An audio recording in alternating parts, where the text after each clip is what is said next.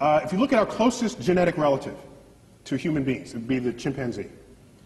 We share like 98+% identical DNA. We are smarter than a chimpanzee. So let's invent a measure of intelligence that makes humans unique. Let's say intelligence is your ability to like compose poetry, symphonies, do art, math, and science, let's say, okay? Let's make that as the arbitrary definition of intelligence for the moment. Chimps can't do any of that. Yet we share 98, 99% identical DNA, okay? The most brilliant chimp there ever was maybe can do a little bit of sign language. Well, our toddlers can do that. Toddlers. So here's what concerns me deeply.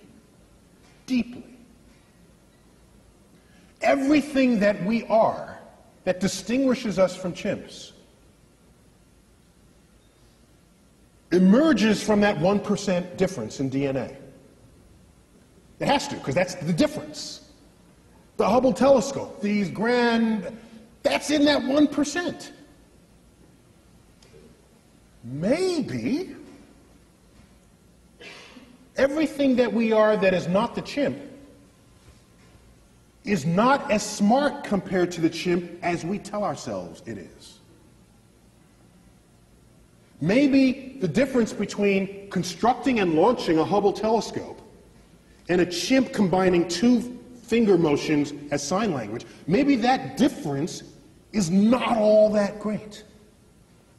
We tell ourselves it is, just the same way we label our books optical illusions. We tell ourselves it's a lot. Maybe it's almost nothing. How would we decide that? Imagine another life form that's 1% different from us in the direction that we are different from the chimp. Think about that. We got 1% difference and we're building the Hubble telescope. Go another 1%. What are we to they? We would be drooling, blithering idiots in their presence. That's what we would be.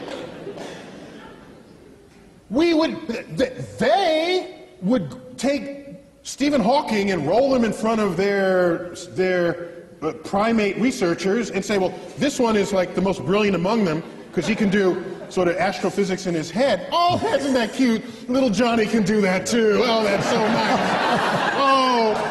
In fact, Johnny just did that. Let me get it. It's on the refrigerator door. Here he is. He did it in his elementary school class. Think about how smart they would be.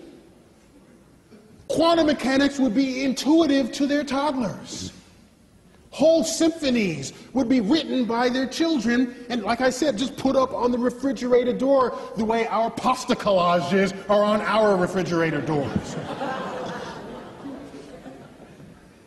So the notion that we're going to find some intelligent life and have a conversation with it? When was the last time you stopped to have a conversation with a worm? Or a bird? Oh, well, you might have had a conversation, but I don't think you expected an answer, all right? So we don't have conversations with any other species on Earth with whom we have DNA in common. To believe that some intelligent other species is going to be interested in us enough to have a conversation, they'll look at our Hubble telescope and say, oh, isn't that quaint? Look at what they're doing. So I lay awake at nights wondering whether simply we as a species are simply too stupid to figure out the universe that we're investigating.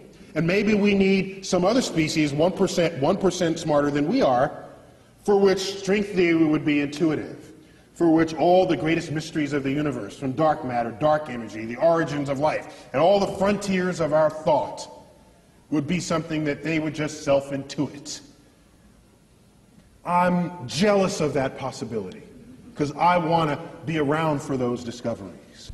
Thank you all.